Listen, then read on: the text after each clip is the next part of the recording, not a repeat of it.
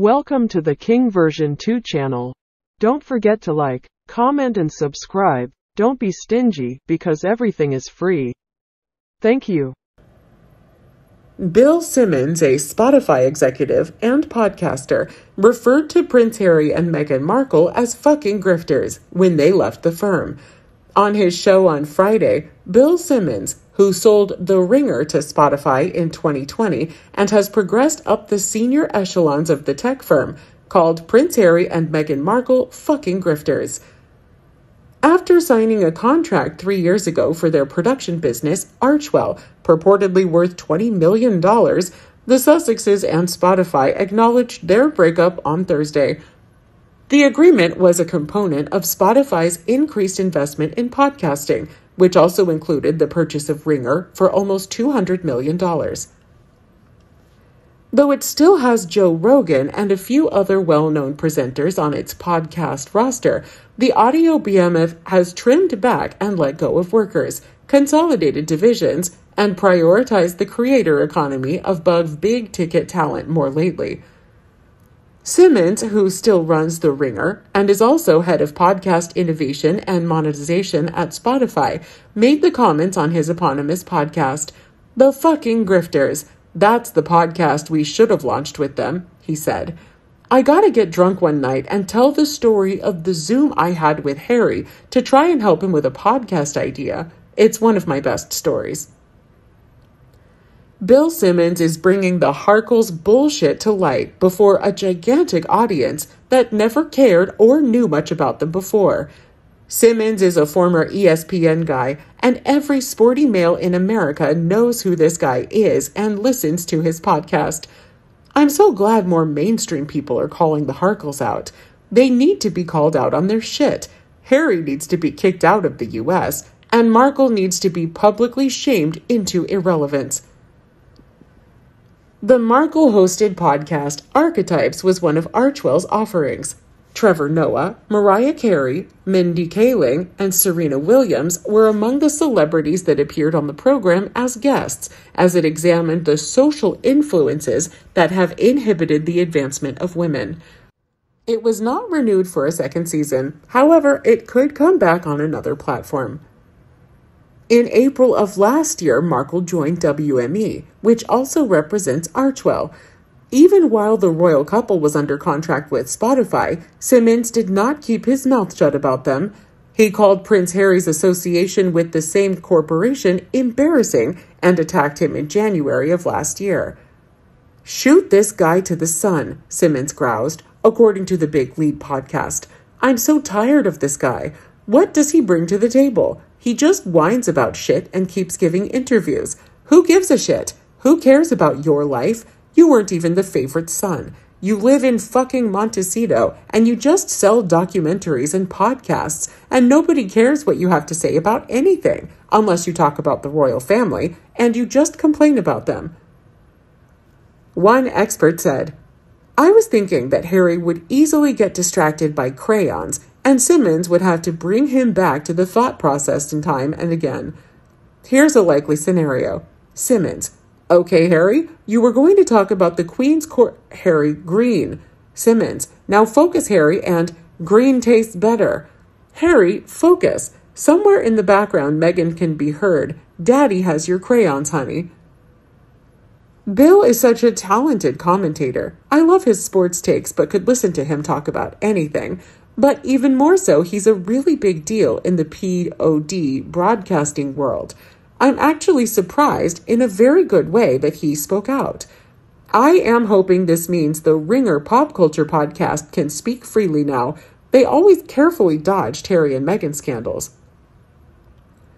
Also, did Harry not know who Bill was when he was treating him however he did for Bill to say this now?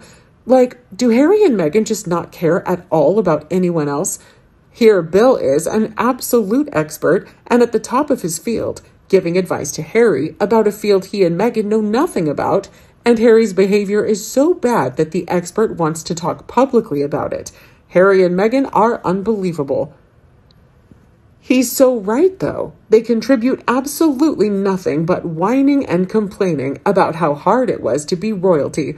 They sit in their shitty, pun intended, mansion, doing nothing for anyone, while the royals are actually out there every day, doing good work and not complaining about anything. Harry had to know since Bill was assigned to help Archwell launch multiple podcasts. That $20 million wasn't a check to Harry and Meghan. Like with Netflix, that contained funding to produce multiple podcast brands featuring Harry, not just Meghan. The attorneys at Spotify and Netflix are pros. They dangle large numbers in terms of production cost funding, but they make sure the talent doesn't make the personal big coin until A, they produce a great product, and B, the subscription sales and views result in more revenue for Spotify or Netflix. Pay is tied to monetary results, which the Sussexes have not provided sufficiently. Spotify and Bill assigned Simmons to shepherd them on this project, so they were informed. I think Harry and Meghan think everyone, including Bill Simmons, must bow to them. Look at how they took Joe Rogan on re-COVID treatments. Joe Rogan. It's like they knew nothing about him. They don't care. In their deluded world, Meghan will be Queen Dilly and Harry will be king. The best news is that the guys like Simmons speaking out will encourage others to do so as well. We need that Zoom story.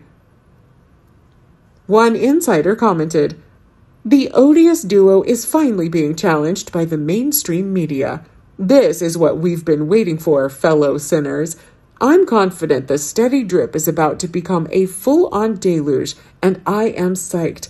I've said before that I can always find another hobby when this one is played out, but not before I can dip my cookies in Harry and Meghan's actual tears." Let the floodgates open. If these two had any sense, they'd sell the Olive Garden, move to a smaller, affordable place out in Montana with plenty of land and fresh air for their kids to enjoy, and live quietly for at least 3 years. No appearances, no talking to the media, nothing. Silent and unseen, other than maybe Invictus. The public is sick of them and their non-stop drama and victimhood grift. But we all know they won't go away, because the only thing either of those two narcs love, other than themselves of course, is media attention. Spotify cutting them loose clearly has nothing to do with their overall restructuring, and the good news is that they're letting it be known. Multiple outlets have reported that it's due to their lack of output. It's also ridiculous that Harry and Meghan are spinning this as similar to what happened with the Obamas. The Obamas fulfilled the terms of their deal with multiple projects. Harry and Meghan clearly didn't with just one. Bill Simmons won't be retracting anything. He was calling Harry out even when they were employed at Spotify. Harry and Meghan are going to quickly wish they were back in the UK under the auspices of the royal family. Hollywood's not going to hold back like the poor bullied Palisades. Honestly, I doubt Hollywood was thrilled that Harry and Meghan came in and secured big deals based on absolutely nothing but their titles. Now that they're proven losers and unpopular too, everything's going to come out. What do you think of Bill Simmons' shocking statements about Harry and Meghan? Let us know your thoughts below in the comment section. We hope you found this video helpful. Don't forget to leave a like, share, and subscribe to the channel if you like it. Thank you for watching this newsletter. See you in the next videos. Goodbye.